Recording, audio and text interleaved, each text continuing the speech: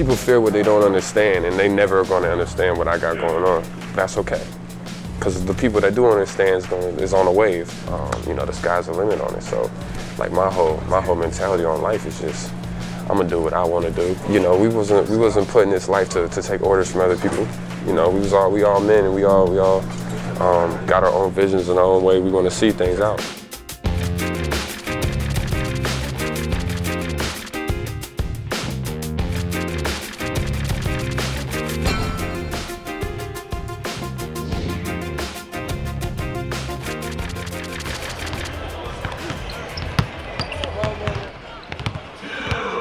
Willie Cauley-Stein can be an overload to one's senses. From his height and length to the tattoos in the hair, it can be a lot to take in. But beneath the surface is a man who's as smooth and as mellow as they come. A lover of art, music, and fashion, here's a guy who's both interesting and complex, as he's gone from mentee to mentor within a blink of an eye. He's Trill, not just in middle name, but in life philosophy, both true and real. And with the departure of DeMarcus Boogie Cousins to New Orleans, life for Willie Cauley-Stein just got really real.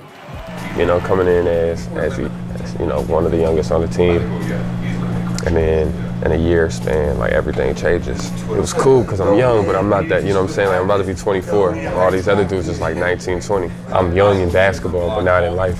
Those 19 and 20-year-olds are rookie Skal Labissiere from Kentucky and Georgios Papagiannis of Greece.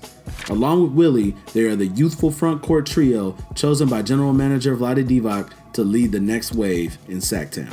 Skal and Papa, because they both play my position. So it's like one plays a 5, one plays a 4. I play the 4 and the 5. So like Skal challenges me at the 4 and Papa challenges me at the 5. So it's good because I get both the best worlds. But, you know, me, you know, kind of mentoring them, it's more or less just telling them my tricks that I learned in a year. On retrospect, I've gotten the same amount of playing time as them. You know, my rookie year, I ain't played that much until the end. This year, I ain't played that much till the end. So, like, they not far behind me.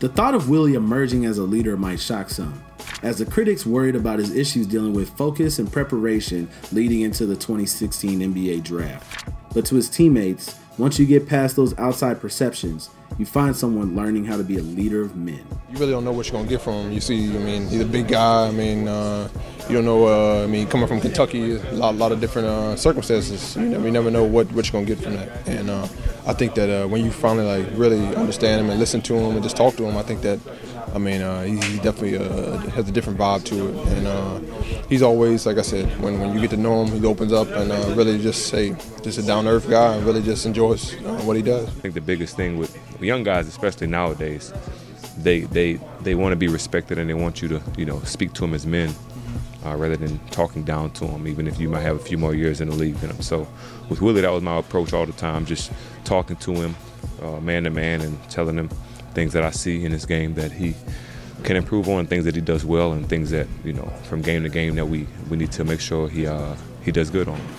Sacramento now faces another rebuild, as Divac has put the future of the franchise in the hands of the youngsters, which includes newcomer Buddy Hield along with Skal and Willie.